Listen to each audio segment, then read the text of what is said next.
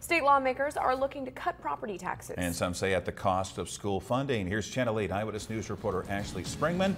She has more now. She was down at the legislature today. Ashley? Rod and Megan, today senators met to discuss whether this bill would benefit Nebraskans in the long run.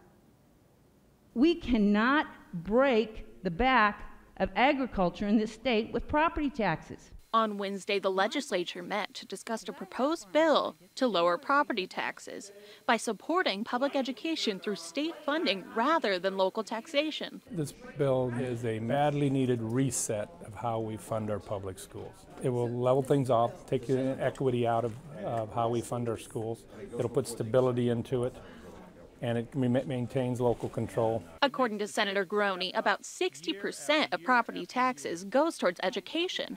He believes Nebraskans are in desperate need for property tax relief and will invest in education regardless. Take ag down to 55 and commercial and residential down to 87, which creates a $520 million for property tax relief. However, several representatives are concerned about what this will mean for our public education system. And so I look to the people outside of this glass window, our educators, our superintendents, and when they tell me that this bill is going to hurt our schools, I believe them.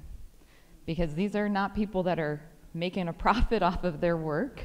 They're barely making a living off of it. So when they tell me that this bill hurts them, that this hurts our children, this hurts our schools, I believe them. Senators and school officials worry there won't be enough state funding, leading to rural schools who already struggle to close. If we ultimately want to lower property tax, we need to be increasing our revenue across the state through income tax and through increased wages and job development.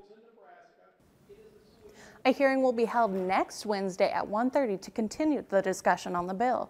And if you're unable to attend, we'll keep you updated on our website at klkntv.com. All right, now to our crime alert tonight. Several guns were